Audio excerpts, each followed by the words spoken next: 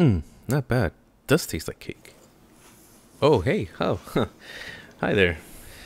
I'm making a cereal latte. Fruity Pebbles 50th birthday cake. Ooh, a lot of birthday on that.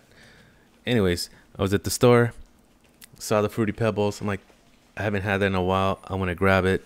Bought it, and it was the 50th birthday edition, and I thought it was just regular ones, but it's a different flavor, and it does taste like a cake. It's kind of interesting. The flavor wasn't too sweet, which is great, because if it was, I think it would have been way too much and I couldn't eat this thing. And I'm like, you know what, maybe this might be a good idea for a drink. It's limited edition, so I decided to make one. Recipe's pretty simple. I did it in one shot. Proud of myself. 1.5 cups of the cereal, 1.5 cups of milk, which is 12 ounces or 250 milliliters in grams. It'll be in the description below. You can see the recipe there. Anyways, I poured it. I let it soak for like 2 minutes, but I'm not being wasteful, so I ate the cereal. So it was about total 3 to 4 minutes of soaking. This cereal really gets soggy really quick because it's like rice.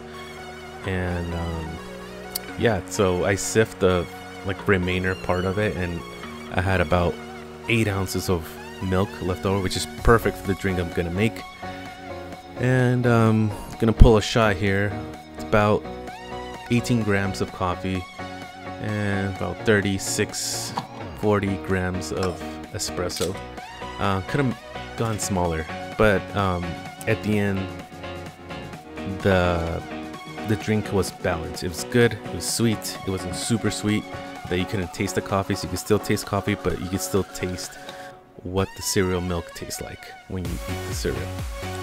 So really enjoyed this drink. This was really fun.